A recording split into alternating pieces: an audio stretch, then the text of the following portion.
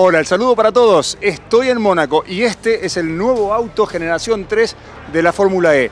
Es el coche con el que el Campeonato Mundial 100% eléctrico utilizará desde la temporada 9, 2023 en adelante, para sus carreras en el Campeonato Mundial ABB FIA Fórmula E. Un auto completamente distinto, no solamente en diseño es precioso, sino también en lo que tiene adentro. Bueno, por fuera también, porque la sustentabilidad fue uno de los pilares con los que se diseñó y construyó este coche Generación 3. La primera vez que un campeonato del mundo de automovilismo tiene en cuenta la sustentabilidad como un eje central en el diseño y construcción de sus coches.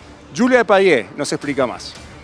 Este coche es, como decir, la mezcla entre el deporte y la sostenibilidad. Y es la razón por la que el campeonato existe y también estaba nuestra intención de mostrar con este coche que es la mezcla al nivel último, a nivel deportivo y también a nivel de sostenibilidad, como un nuevo nivel, un nuevo estándar en el mundo del deporte mecánico para la sostenibilidad. You know, we've just put our eyes on the new Gen 3 car, and I'm super excited to drive it. You know, I think that the new technology involved within the car is very, very exciting. The car's going to be a lot quicker, much trickier to drive. We at Jaguar can't wait to get our teeth into the project, see what we can do to make as quick as possible going into Season 9. It's a whole new revolution of, or evolution of the technology and stuff that we're seeing in electric vehicles. So to be at the forefront of that, it's quite exciting.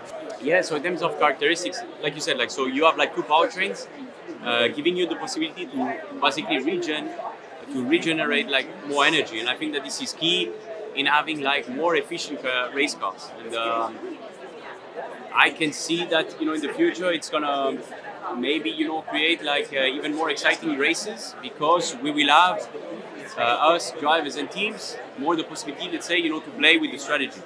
Speed, definitely a lot more power. I think that will be the most feelable difference that we will experience in Formula E, even bigger than from Gen 1 to Gen 2. So I think we're going to reach some really interesting speeds with this car and on narrow tracks. So hopefully the car also has the agility, so we can place it how we want and achieve a lot more faster lap times. So for us drivers, it's always better, more power.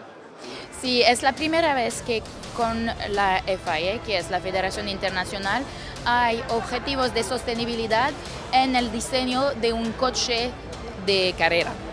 Entonces es algo en que estamos muy felices, porque es súper importante mostrar que no hay compromiso entre los dos, el deporte mecánico, la performance y también la sostenibilidad, la velocidad, perdón.